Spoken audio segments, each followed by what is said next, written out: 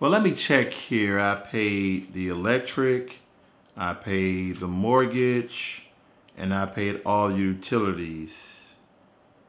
Hey Ross, where my money makes money, using my same props, I don't got that much money.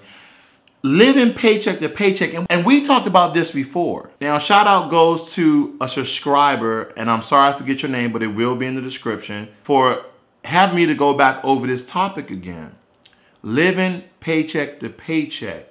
Now, the big problem with living paycheck to paycheck is, quite frankly, you didn't ask yourself one question and one question only. Why? Why am I living paycheck to paycheck? Because that one white question will end up being multiple questions. Will probably be thousands of questions. Like, why did I buy that expensive couch from Ashley's? Why do I live in this expensive apartment that's killing my budget? Why? Why? Why did I go out and buy that car that I can't afford? Why do I have $1,000 deductible on my car that I can't afford? Because if you crash it, do you have $1,000 to fix it? These are the questions that you need to ask yourself. Now, I may get into car insurance and how things are ran because I only pay like $200 for a deductible. I'm off it. Living paycheck to paycheck. Let me ask you this question. What if you have an emergency? What if you have a death in the family and you have to go travel, but you don't have the moolah? You don't have the cash. What happens? What if something happens to your vehicle where it breaks down or needs a repair or maintenance? How can you afford that? Because you're living paycheck to paycheck. And living paycheck to paycheck means simply this. You're paying all your bills.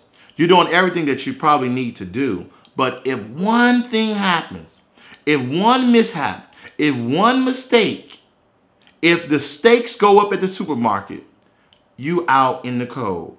You can't eat dinner. You can't drive to work. You're going to have a multitude of domino effect happenings and mishaps in your life. It's kind of like the movie Final Destination, how one thing leads to a tragic accident. That's basically what we're talking about. That's basically what we're talking about. We're talking about if you get a flat tire and that tire is $200 or $300, you don't have the money to cover it. You don't have the money to cover it, so guess what you have to do now? You have to find another way to work, depend on a friend, catch public transportation, or simply not go. Or maybe even get a bike. I don't know. But this is the point. One mistake, one mishap, one issue can lead to a multitude of trouble. Living paycheck to paycheck is never fun. So you're saying, well, how do I stop living paycheck to paycheck? You already know this. Come on. You already know this. Lower your damn expenses. Now, when I was growing up and I was young, and unfortunately, my mother and my aunt, they passed away. My aunt passed away this year, and my mother was 12. I shared this before. I used to drink around 16, 17. I never really was a big drinker, and we all did at some point, I guess, unless you guys are just super clean. Malt liquor, which I hated, is disgusting. But when we did drink liquor, what did we drink? You know I'm about to say that Erkin jerk. Ugh. And we also drink that Paul Masson, okay? And I had a little MD 2020. I'm taking some of you guys back, not Wild Irish Rose.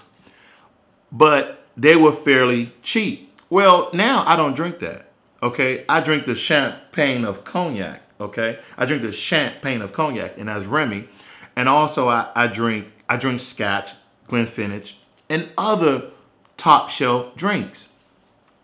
The point I'm making is I came to a point in my life where I can enjoy the finer things in life, like Hennessy privilege. And no, this is not an advertisement video for those, okay? I'm not getting paid. That's my disclaimer by any of them. But if I can't afford those things, then I can't buy those things. The problem is this. You may have extra cash. You may live in a decent apartment that you can afford. You may have a decent car that you can afford. Your bills may be low or medium. I don't really know, but the point is this. You can cut your expenses and you won't be living paycheck to paycheck. I'm pretty sure that $40 or $50 shoe allowance you give yourself, or dress allowance or purse allowance that you give yourself every week, that can stop. because you probably already got 10 to 12 purses. Now, this is another thing, and I'm not trying to beat up you females because, you know, my wife is a female. Why do you have so many damn pairs of shoes? And guys, why do we have so many damn t-shirts? Exactly. So the point I'm making is we buy a lot of money on frivolous shit because we simply overindulge. We simply overindulge. Now, I don't really care that my shirt is wrinkled because I ain't going nowhere. I'm just right here. But the point I'm making to you is you need to cut your expenses so you don't live paycheck to paycheck. You need to call into your insurance company and may have to raise or lower the deductible depending on where your paycheck is. So if you do get in an accident, you can actually come $200, $300, $500 out of your pocket and pay for it. Stop living above your means. Stop living above your means. You're not the Rothschilds. You're not the Gates. You're not the Trumps, okay? You're not the Oprah Winfreys. Because if you were, you wouldn't be right here right now. You would not be in the situation that you are in right now. The reason why you are in the situation that you are in right now, it's a couple of reasons. Now, in my opinion, I'm going to tell you why you're in the situation that you're in because I was in that situation. And that's because when we grew up, me and you and I, no one taught us the value of $1. No one taught us. They said, you use this, you go there, and you buy what you want. If you don't have enough of it, then you can't buy what you want. Then somebody said, oh, come and save this. Okay, at the time, I didn't have a savings account. Where am I saving it? Under my bed? That's where a lot of people save their money, right? Because they don't trust these banks. And I understand that. But nowadays, banks are better than ever. They're not taking and stealing people's money no more. Tulsa, Oklahoma, excuse me, frog in my throat. You have to understand that that's probably the safest way to put your money. Now, you do have other options like the Cayman Islands, the Swiss, so on and so forth. Look into those things, but stop living paycheck to paycheck because you give yourself excuses of what happened to you in your childhood. You are a grown person, male and female alike. You have to understand, you can blame your parents, you can blame your grandparents, but you still have to live your life. You still have to live your life. Stop living paycheck to paycheck. I am tired of mothers living paycheck to paycheck and wondering why they impoverished.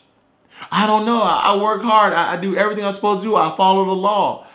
But you spend frivolously. You go out and you eat out almost 5 or 6 times a week. How many days in a week? 7. You eat 5 or 6 out of the day. You go on a Pizza Hut and Domino's and Burger King and all these extravagant restaurants. Ruth Chris got some good steak though. But the point I'm making is you're eating out more than you're eating in and wondering why you're living paycheck to paycheck talking about you don't live above your means. Yes, you do. Yes, you do. I'm going to tell you something about rich people. I'm going to tell you about people with real money. They dress like this. They dress like this. The only time they wear those expensive Armani and Gucci and Tom Ford suits is when they go to business meetings. Okay? That's when they go to business. But when they're out there, they got on some khakis, a t-shirt, some regular clothing. Learn from them, people. Learn from them. So this message is to that person. I'm looking you right in your eye because you are living above your means. You are living paycheck to paycheck and you're wondering why. And I'm here telling you why. Because you need to break a generational curse that your family has put you on. You need to break a generational curse of your mind being blockaded by your own thoughts.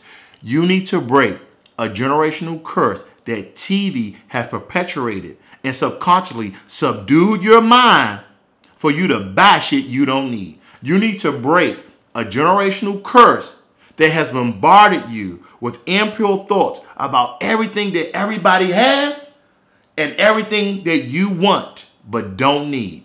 This is Raw's world, where living paycheck to paycheck has psychologically bombarded, attacked, ran them up, and done us tragically wrong in our mind and in our thoughts.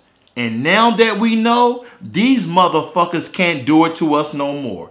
They can't subliminally have us to buy stuff that we don't need. Okay? Stuff that we don't need. They can't subliminally trick us into buying all this stupid stuff that when you look around your house, you don't even use again.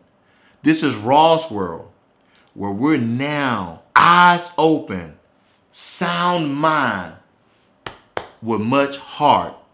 And we're going to stop doing this dumb shit, which everybody else has and what we think we want because they have it and we don't. We're not worried about that. We're worried about the future. We're worried about being rich in the future. You want some quick cash? Go sell your ass. You want some quick cash? Go sell some crack. But not on this channel. We're doing things legal. We're doing things straight. We're going to make it because we have the means to. So don't fuck around on yourself and don't fuck around on this money. I'm out.